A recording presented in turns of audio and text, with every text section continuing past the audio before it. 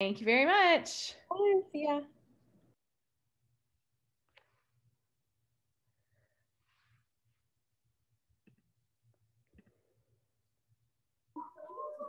Hello. Hey, Clay Chalkville, what's up? What's up? How are you? Good. I'm going to take just a second to get my stuff set up here because I'm doing I've got a slides deck too. So give me just a second.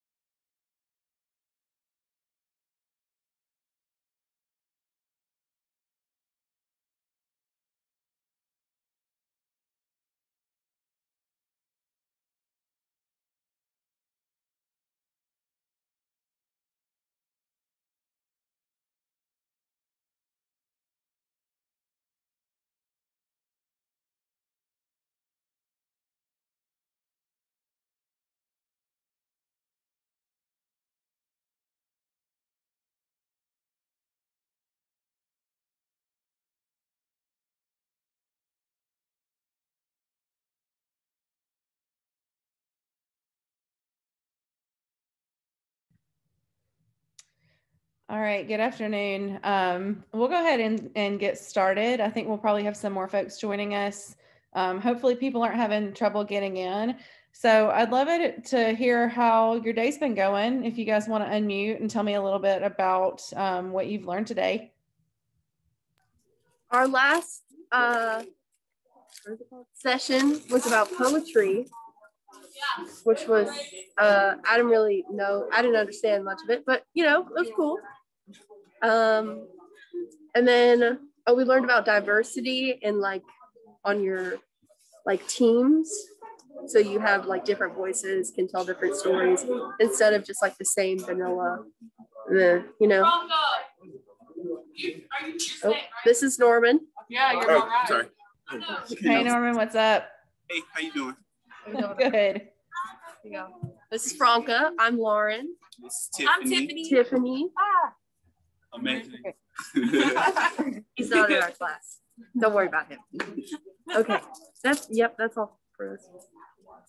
So I'm Misty Mathews. I am the strategic communications manager for an organization called Keisha Harris and Associates. And what we do, we're like a consulting firm. So we go in and help organizations with leadership development. And we do a lot of work around racial equity, mostly with philanthropic organizations. So like,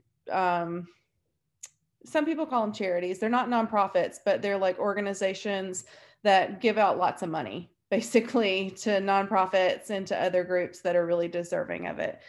And the session today that I'm leading is opinion writing for political and social issues. And I'm not sure, can you guys see the whole of this slide, or is it like cut off on the side?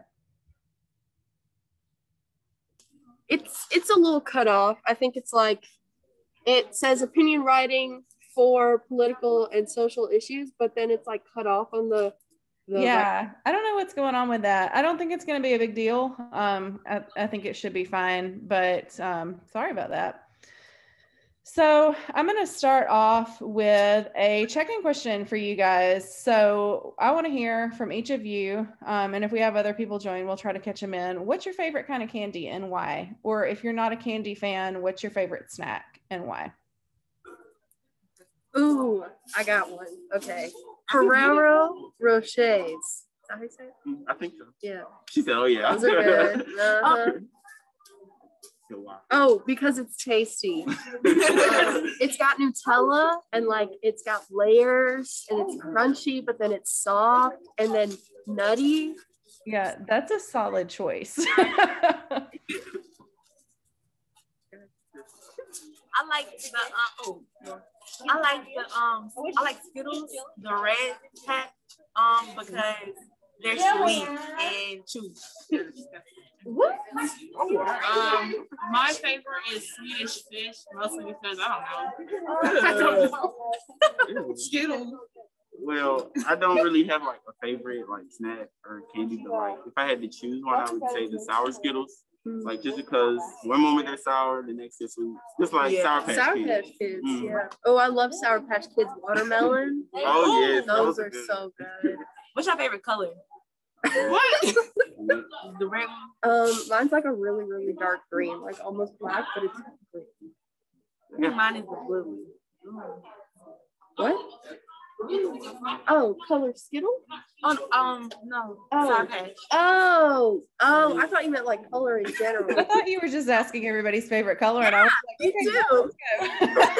I was like, oh, really, really dark green. I was like, oh. I want to answer the question. What's your favorite candy? I'm not a part of this class, but I want to answer the question. Okay, come on. My favorite candy is Sour Patch Kids because I love rainbows and I like sour stuff. Like any rainbow candy is good candy. Yeah, Love it. love it. So I would say mine is probably Reese's Cups. Because like that combination of peanut butter and chocolate, it's just right. It's so good. If you like ice cream and you like Reese's Cups, go to Sonic and they do a Reese's Blast, and it's so good.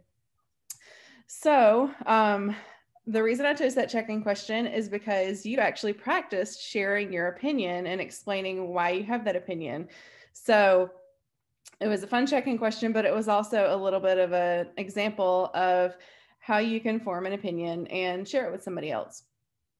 So the reason I wanted to talk about opinion writing on political and social topics, number one, I do that for my job. I do a pretty good bit of writing about like racial equity issues, but also there's just a lot going on in the world. Like if you guys haven't noticed, like you haven't looked around, you know, you got your mask pulled over your eyes or whatever.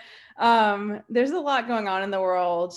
There is currently a trial going on in the Senate to convict the former president who has been impeached by the House.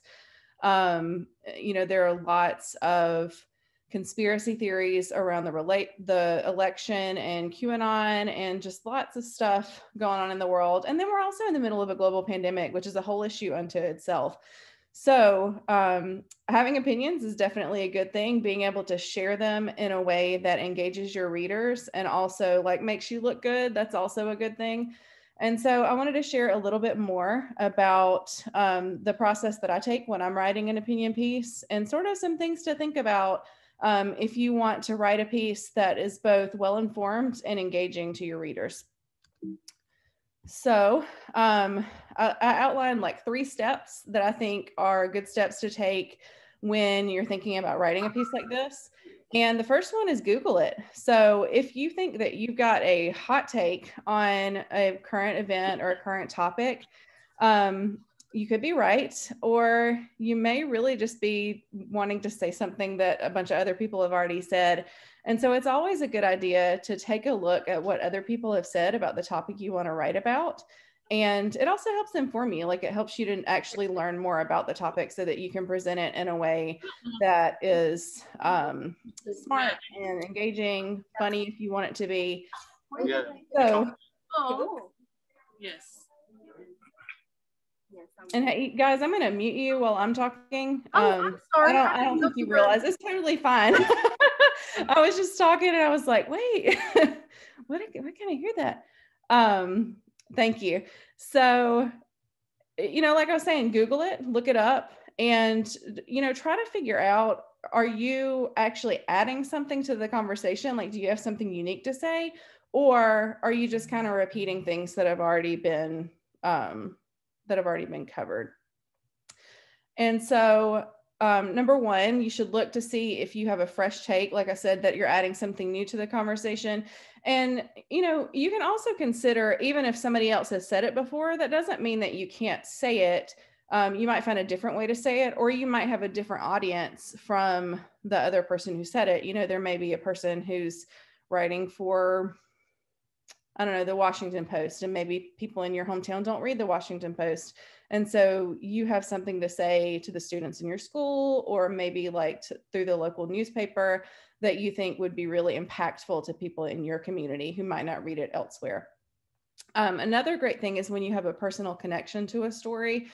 And so that can come in a lot of different ways. You know, if you are living with a disability and there is legislation related to your specific disability, if you're a person of color and you want to talk about the riot at the Capitol on January 6th, that can offer a unique perspective. And particularly being a student, I think that's a pretty cool advantage that you guys have sometimes, is that you're younger than a lot of people who are publishing opinions about some of these topics. And so it actually offers a really unique and interesting perspective that might not be found elsewhere. And then again, a new perspective. So even if your take is similar, providing it through your own lens is really important, because, you know, like, to me, it doesn't matter that you're like 15 or 16 or 17, like, you have a voice and you can use it to say something. And I think that's really important. So yeah. So the second thing, after you've kind of done that initial reading up on the topic, is to actually like dig in and do some research. Because when you're writing an opinion piece, like, it's really easy. I mean, you can just sound off and write an opinion piece. I could write an opinion piece about just about any topic you gave me. And it would just be based off whatever's in my head, which, you know, sometimes that can have value. Sometimes you have your own lived experience that can really speak to a topic, but often even your own lived experience can be made more powerful by providing facts and data and other supporting evidence that maybe can win people over to your opinion. So it's not just, you know, you're not just the kid from, and I'm sorry, I've totally blanked on which high school you guys are from. Which high school are you guys from? Clay Chalkville.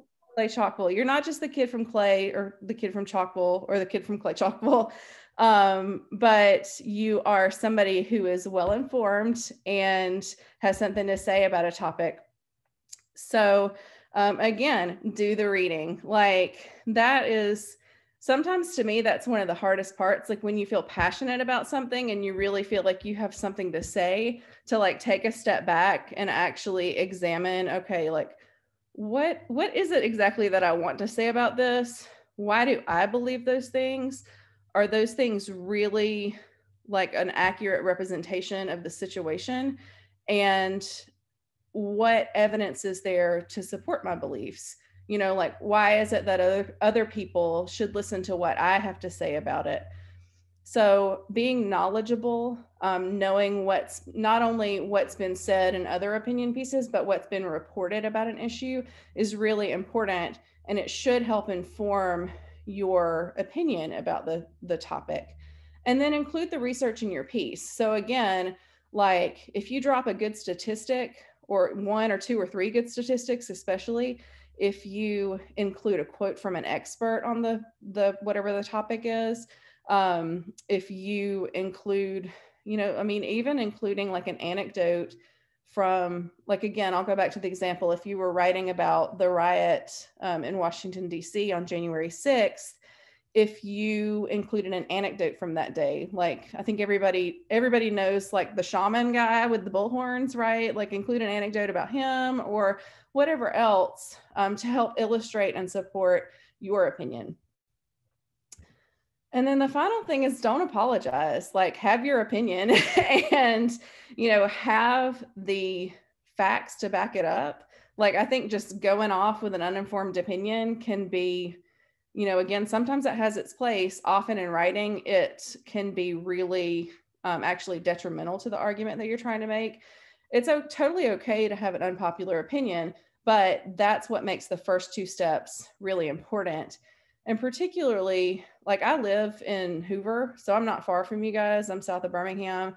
I know that people have really varying opinions on race and politics and lots of other things in the South. And a lot of times my opinions don't align with those of my friends or even my family. And so really knowing what I'm talking about and knowing why I think the way I do and why I believe the things that I do is really important, not even just in writing, but even in everyday conversations. And it goes both ways. I think it really does go both ways, whether you're conservative, whether you're liberal, or whether you're somewhere in between on the political spectrum. So, I really advocate for stating your opinion clearly. Like, don't beat around the bush, tell people what you mean, and just understand that not everybody's going to agree with you. And then again, make your argument. Don't just rely on emotion, but like get in there and do your research, write that thing up, and don't apologize for it. It is totally fine to have an opinion that doesn't match up with the majority of people at your school. That's fine. What I'm encouraging you to do, though, is to have an informed opinion. And I think that is what makes your opinion powerful, and that's what wins people over. And even if it doesn't win people over, that's what causes people to engage in conversation, because they're not just going to write you off as, somebody that doesn't know what they're talking about. So before I go to questions, I did want to share with you guys a piece that I wrote for my job. It is a piece that was in Nonprofit Quarterly. And just to kind of explain a little bit, because the author of the piece is Keisha Harris, who is my boss. But I actually wrote the draft of the piece, and then she went back in and kind of added to it. It's called ghostwriting. And so in the professional world, sometimes somebody else will write a piece on behalf of somebody else. And I'm going to share my screen and just kind of walk through my process with this really quick. Let's see, there it is. So last summer, as you guys know, COVID had hit. Like, it was probably around the beginning or middle of March when COVID really started to become like a major presence in the United States. And then in midsummer, I think it was in like maybe the end of May or early June, George Floyd was murdered, which was a whole other, like, that brought about a whole other realm of discussion around racial equity, what it means to be Black in America. And then also even conversations around these sort of colliding crises within Black and people of color communities around COVID and disparities related to healthcare and treatment of Black people by police.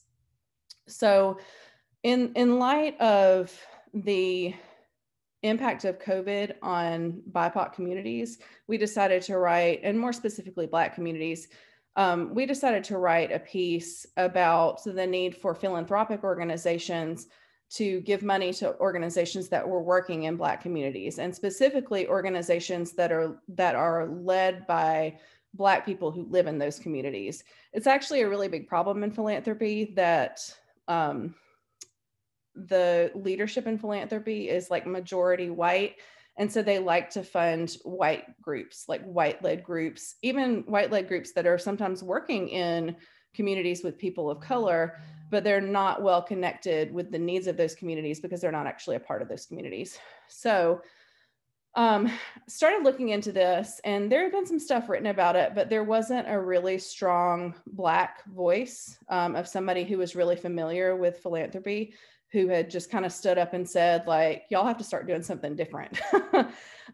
So what I did was I looked at some numbers from the CDC and from some other places about, like, okay, well, why is COVID hitting Black communities so hard? What, like, are these numbers for real? Like, we kind of hear a little bit about this, but is this really what's happening? And there is lots of evidence to support that. So we made that argument. And then we made an argument related to essential workers, because there are disproportionate numbers of Black. And when I say, I'm sorry, I've been using the term BIPOC and I just assumed y'all knew what that meant. Y'all know what BIPOC stands for, right? Black, Indigenous. It stands for Black, Indigenous, and People of Color. So it's just like an abbreviation. So specifically Black and some Hispanic folks are like disproportionately represented in the groups that throughout the pandemic have been considered essential workers. That includes like grocery store workers, retail workers, and even people in healthcare, because when you consider healthcare, it's not just doctors, it's like everybody that works in a healthcare setting that is considered an essential worker. And when you look at the whole, Black folks and Hispanic folks are the people that are like represented in those numbers, but they're also paid the least. And so, and it's not just like janitors and, you know, receptionists and things like that. It's like physician's assistants and people who actually are working on the healthcare side of things, but just don't make as much money as like MDs or doctors. And then another issue was for the incarcerated, where Black people also represent a disproportionate number. And specifically in some of the prisons that were having these issues, like with breakouts of COVID, there were a lot of people who had not even been convicted of a crime. And so they were being held in these like really terrible conditions, and they just couldn't afford bail. Like that was all there was to it. They hadn't had a trial. They were just sitting there waiting. And so it was almost like an intersection of race and socioeconomic status. So we looked at all three of those issues. And then we said, all right, we have clearly outlined that this is a problem. Now here's what you can do about it. So again, did the research, like looked at what people were saying, did my research, and then wrote a really strong argument for, hey, this is a problem. Like you might not have considered this. You might not recognize that it's a problem, but you can't read this. You can't read all these facts and say that it's not a problem. Now, here's why you have a responsibility to do something about it and what you can actually do. So we just kind of outlined some steps for people in philanthropy to consider. And this particular publication, it's a national publication, and it's, a popular publication with people who work for foundations. So that's kind of like how the process actually worked in a real world piece.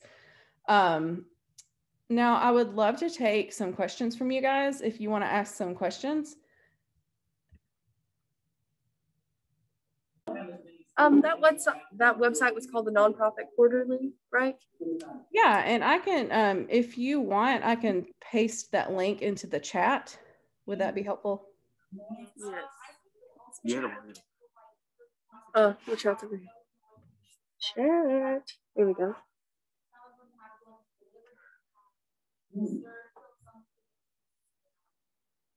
And it was a word. I don't know if you're gonna pronounce it. Oh, philanthropy.